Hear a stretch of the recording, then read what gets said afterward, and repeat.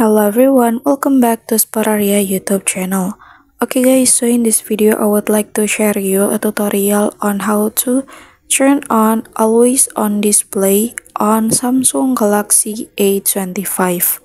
Okay guys, for those of you who don't know what is always on display, so always on display is the feature that let you view the date, time, and notification or missed call and more when the screen is turned off. So now I will give you a tutorial how to turn on. Okay guys, so first thing first, you can go to settings menu on your phone and you can scroll down until you found a menu lock screen guys. And after that, now you can go to always on display and turn on always on display.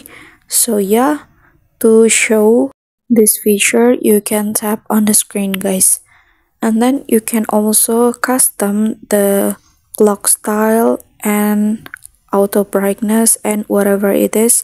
So yeah, this is you can custom guys how the clock will look like on the lock screen. So yeah, I will choose this one and click done.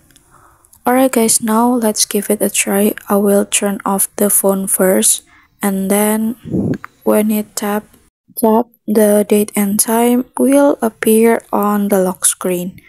Alright guys, so yeah, here's the tutorial on how to turn on always on display on Samsung Galaxy A25, and thank you so much for watching.